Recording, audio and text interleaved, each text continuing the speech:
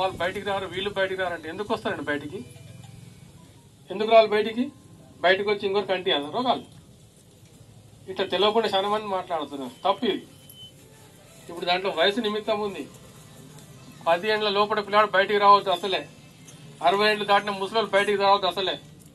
ముఖ్యంగా వాళ్ళకే ఈ రోగం పట్టుకుంటారు. ఎక్కువ మాటకు చెప్పాలంటే 90% వాళ్ళకే ఉండదు ఈరోజు.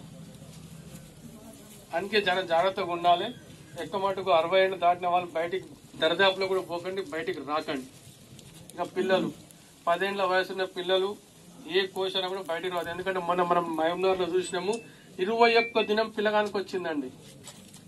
21 దినమే పుట్టే పిల్లగాడు ఆ పిల్లగానికి కరోనా వచ్చింది. ఎట్లా వచ్చిందంటే తాతకు వచ్చింది, తండ్రికి వచ్చింది, కొడుకు వచ్చింది, కొత్త కూటిన కొడుకు వచ్చేసింది. కానీ భార్యకు రాలే. ఇప్పుడు ఆ భార్య గత ఏంటిది, ఆ పిల్లగాని గత ఏంటిది? ఇలాంటి సమస్యలు వస్తే మనకి రేపటి నాడు మనం చేసే తప్పులు ఇట్లా చేసుకుంటేదండి.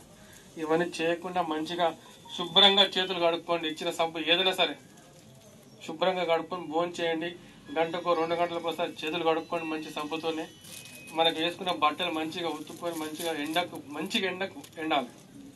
ఎండితేనే అది ఎండలు అంతా ప్రభావితం ఉండదు, దాన్ని చనిపోతుంటది. కాబట్టి ఎండలకు వేసిన బట్టలనే వేసుకునాలి. ఇంకా ఎక్కువ మటుకు చలి ప్రాంతంలో కొందరు ఏసీలు వేసుకుని కూర్చుంటారు ఇళ్ళల్లో. దయచేసి ఏసీలు వేయకండి, బంద్ చేసుకోండి. కొన్ని రోజులు ఎండాకాలం మనకి ఏసీ ఖరాబ్ అయింది అనుకోండి, ఏం కాదు, మనం బతికిపోతాం. ఎందుకంటే అది 20-22 టెంపరేచర్ లోపలనే ఉంటుంది. దాటితే రాదు. కానీ మనకి ఏసీ వేసుకుంటే ఏమవుతుంది, 16-18